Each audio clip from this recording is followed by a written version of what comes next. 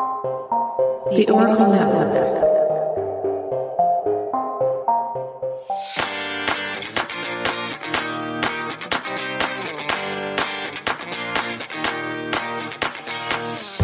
Hey, Rainbow Warriors. This is my disclaimer. Beyond the Rainbow is a true crime podcast. It's not suitable for young children, and maybe not even for some adults. I tend to swear like a sailor, and I'm kind of proud of that. Listener discretion is advised. Hey there, Rainbow Warriors, and welcome to Beyond the Rainbow, True Crimes of the LGBTQ+. I'm your host, CJ. Find me on the socials, Beyond the Rainbow at Facebook and Instagram, and Rainbow Crimes just about everywhere else. When you get a chance, please follow me on the socials. I'm on Facebook at Beyond the Rainbow, Twitter, TikTok, and Tumblr as Rainbow Crimes, Instagram as Rainbow Crimes 12, and YouTube as Rainbow Crimes Unicorn Justice. I tried to go with just Rainbow Crimes on YouTube, but apparently there's a musical group named Rainbow Crimes. If you'd like to help this one-woman, researched, written, recorded, edited, and produced show, please take a look at my merch store under Rainbow Crimes at TeePublic. Another way to show your support is through Buy Me a Coffee, buymeacoffee.com/Rainbow Crimes. It offers listeners a way to support podcasts without breaking the bank or putting you on a monthly gotta-pay subscription. Other ways to support the shows you listen to is by leaving a 5-star review. This helps the podcast algorithm gods and goddesses find the podcast. Gaining visibility for often overlooked victims of the LGBTQ+ community, well, that's my goal for Beyond the Rainbow. And finally, please tell a friend. Pass the word along and let's get these stories heard. Thank you, my warriors. If you'd like to be a part of this show and tell of a missing but not forgotten LGBTQ+ person, please DM me on the socials or email me through my website at beyondtherainbowpodcast.com. I will send you a script, and all you have to do is read it, record it, and email it back to me. You don't need fancy equipment, just record it on your phone or computer. It's that simple. This minisode's missing but not forgotten LGBTQ+ person is 16-year-old trans girl Maya Keane from the UK. Maya has been missing since Friday morning, September 3rd, 2021. She left her home around 7:30 a.m. in Essex. Maya is 155.4 centimeters tall, or 5'10" to us in America. She is thin-built and has shoulder-length brown hair, and in the photo I saw, it looked like Maya might have braces on her teeth. CCTV footage shows her at the Liverpool Street station at 8:04 p.m. This leaves her family to believe she was headed to London. On the footage, Maya is wearing a pink wig, a short white skirt, white tights, white shoes, and a pink top. She also has a rolling black bag with her, like a suitcase, and a black Puma bag, along with a small white shoulder bag. Maya is considered a vulnerable girl, and her family said her disappearance is very uncharacteristic for her. Maya just recently came out as trans. She might not want to be found, but she's still a minor and her safety is of utmost importance to her family. Trans people are targets of transphobia just about everywhere, it seems. So let's get Maya home to her family if possible. For pictures of what Maya looks like, please check out the BeyondTheRainbowPodcast.com website.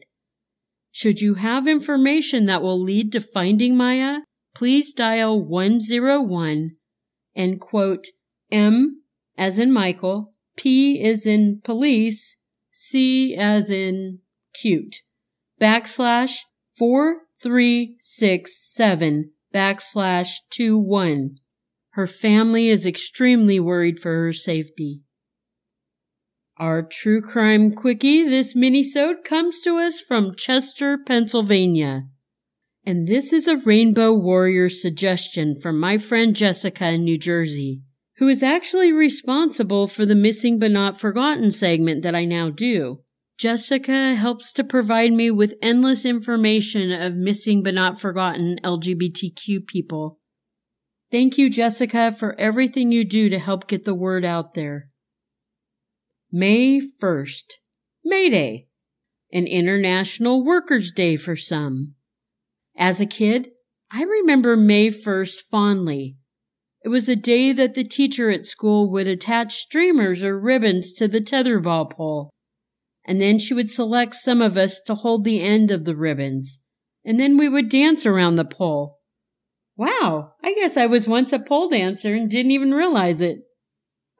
It was also a day to pick flowers from the neighbor's yard and run like hell so the neighbor didn't catch me. Then I would take the flowers home for my mom. You know what I'm doing right now, warriors? I'm softening you all up talking about my childhood, because I have another dating site hookup app type-related case. The hookup site this time is Adam for Adam. It's really not my fault that there's so many crimes around hookup sites.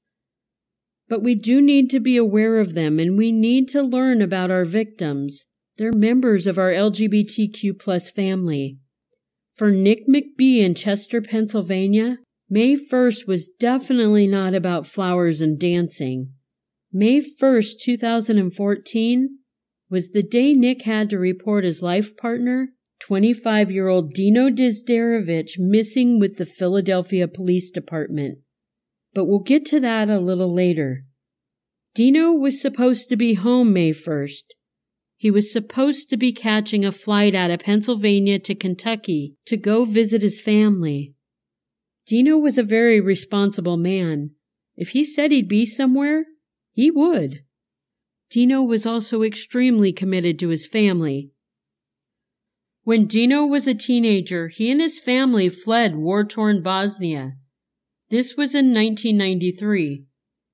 The family ended up in Richmond, Kentucky, thanks to a church who sponsored them to come to the United States.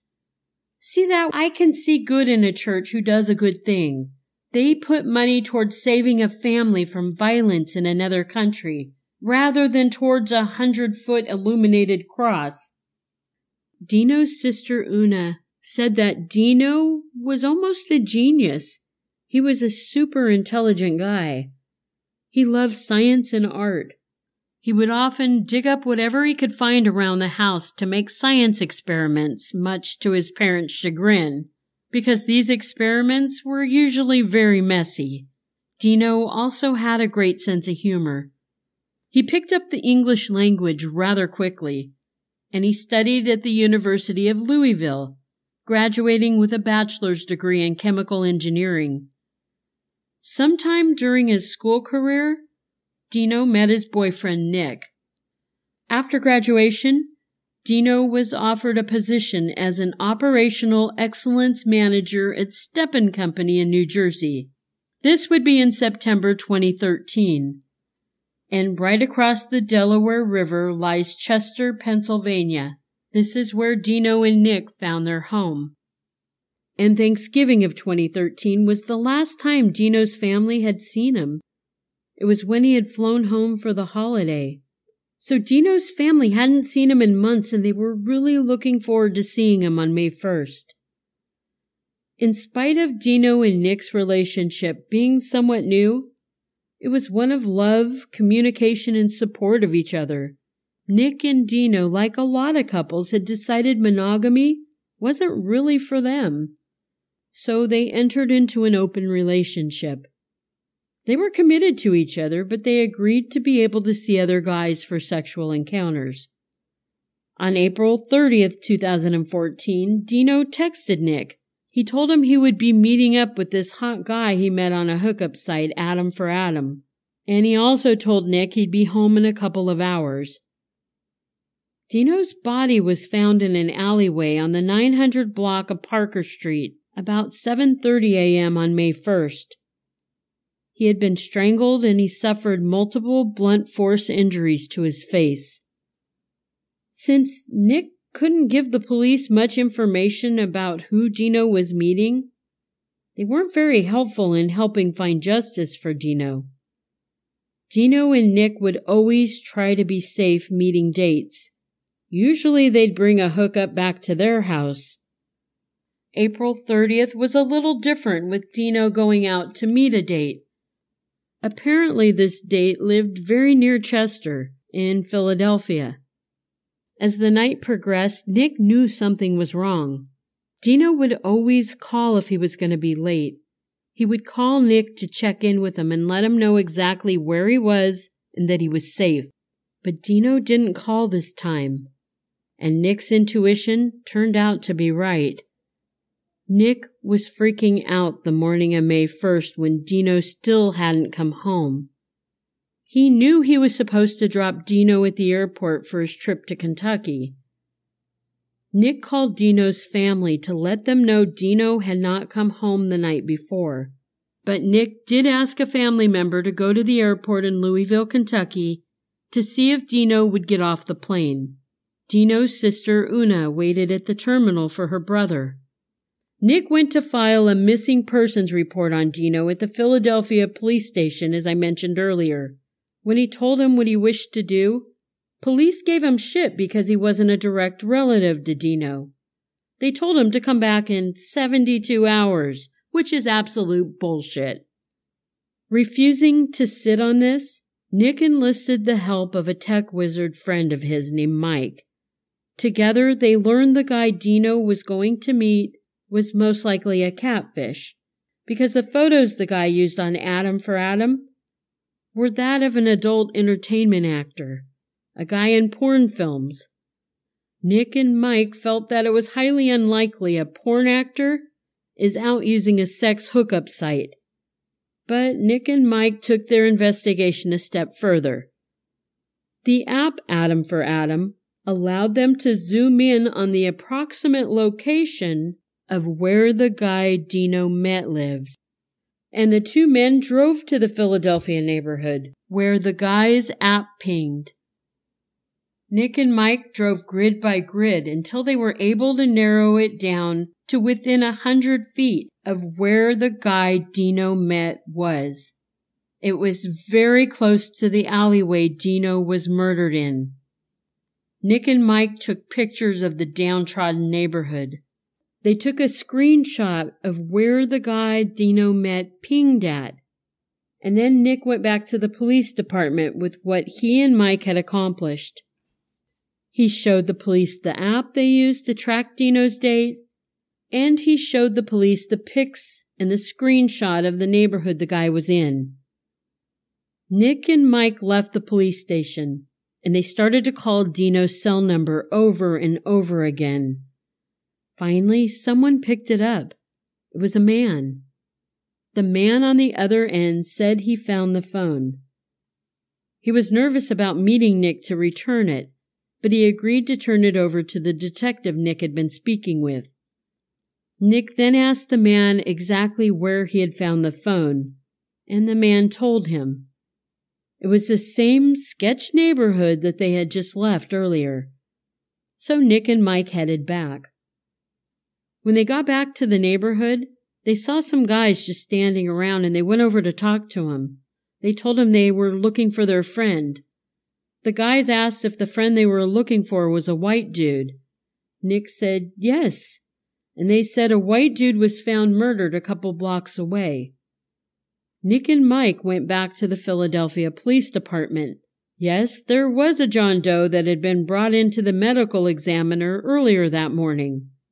Nick was taken in to identify Dino's body, but Dino's face had been so badly beaten and it was so swollen, Nick had to identify Dino from the clothing he left in the night before.